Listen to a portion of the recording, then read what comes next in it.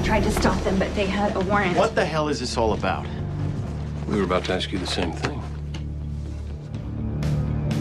I'm telling you, I've never seen those files in my life. So then what were they doing in your office storage space, Mr. Case? I don't have the slightest idea.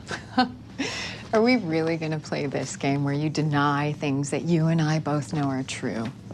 Like you telling me that you didn't know Edmund. We ran a background check.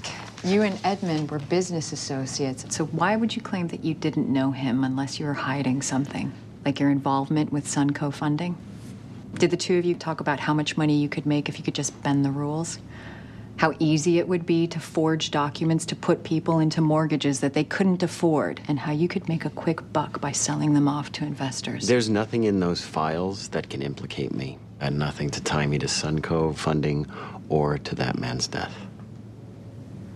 That clock that was stolen, where did it come from? I'm not sure. I'll have to ask my decorator. Don't bother. We already have documents that prove it belonged to the Cabots. Who are the Cabots? One of the families whose house you stole. They put that clock up as collateral against a loan, and when they couldn't make the payments, Suncove funding kept it, and that connects you to Suncove.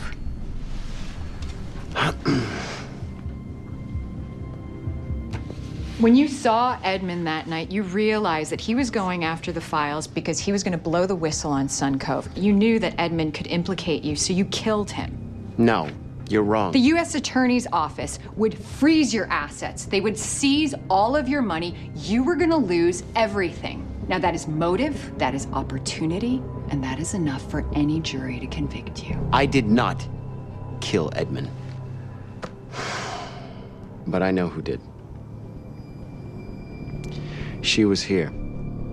She stopped by the party.